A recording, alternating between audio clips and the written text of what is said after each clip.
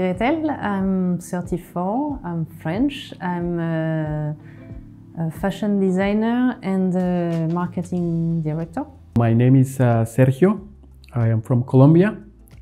I'm a graphic designer and art director, and yeah, been living in Portugal the past 3 years. We built an agency called Unika with my partner Sergi, where we do branding, storytelling, digital marketing, website, design. Basically, we create brands and we help them to grow.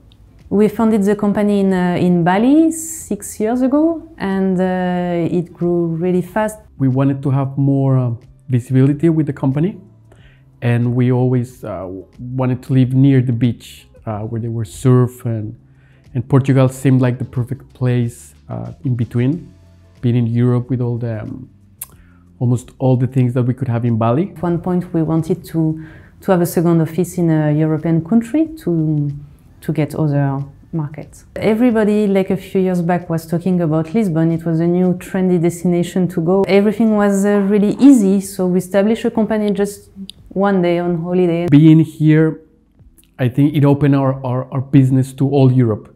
Having an office in Bali and Lisbon, it sounds quite dreamy for people, and say, oh, if they're in Lisbon, well, it's a place to be right now. It's cool, and we sell cool design, so. And it was good for us, but also for our company to grow, to have a second office here. What I like about Lisbon is it's an easy lifestyle.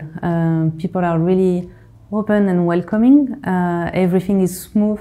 Everything is it's a capital, but you feel like you are in a village. Like it's still a human size. I love Portugal. I love the culture of Portugal. I love the way that Portuguese are really relaxed in many things. So I love this fact that it's like a little town, but it's a main capital. And I don't think I can find this anywhere in Europe now. I think this is the last one. So I mean, I'm in love with that.